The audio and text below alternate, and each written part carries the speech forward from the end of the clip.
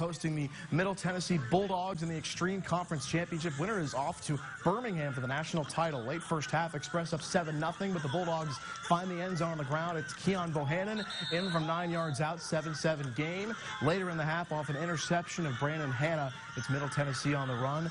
But on the scramble, the Express shut it down with a big interception to keep things tied for the moment. Final minute and change of the game, still tied at 7, and it's Middle Tennessee's Raheem Muhammad rolling his way into the end zone. The Express fall for the first time this year. 14-7 is your final, one win short of a spot in the GDFL National Championship.